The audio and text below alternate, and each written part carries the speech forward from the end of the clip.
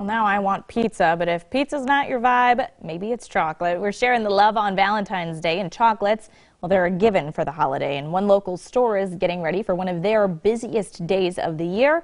Here's First News reporter Megan Lee.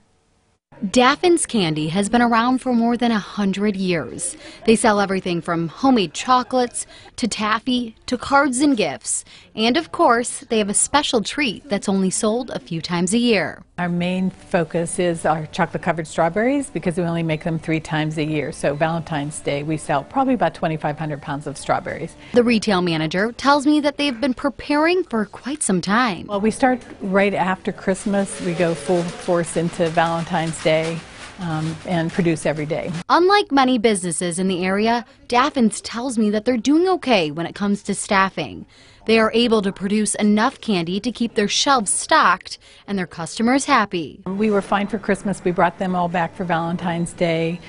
We've luckily been okay. I mean, naturally we could use more help, but we're managing with the staff that we have. We have a great group of people that that have been working here for a long time. When it comes to supply chain issues, the store is seeing some impact. Packaging, we've been having problems with some of our boxes and that type of supplies. The supply chain shortages Daffin's is seeing isn't affecting anything on the shelves. They have got a full store in preparations for Valentine's Day. One customer tells me that he was able to fill his heart-shaped box with no issues. He found just what he was looking for.